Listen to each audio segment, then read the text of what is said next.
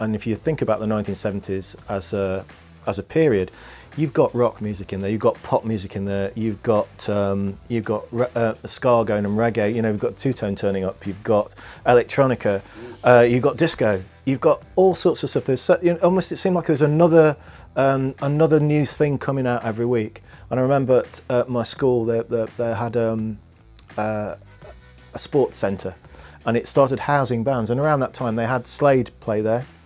They had the two-tone store, the specials, so you got that. Bow Wow Wow played, I don't think what's played there. Tigers of Pantang, Saxon. So you got the kind of the new wave of British heavy metal bands playing, but also things like two-tone scene. So to me, all that stuff was just, it was just anything good of its kind, you know, good music, you know. So it was, yeah, I guess I identified with the new wave of British heavy metal because that was kind of being targeted. It had people, ex-Deep Purple members in different bands, and you know, Blackmore's Rainbow and all this business, and Gillan and bands like that, and Whitesnake of course. I'd get my kind of pocket money or whatever, go into Nottingham, go into the giveaways and kind of buy an album for like £1.99, and the prog albums always had very interesting covers.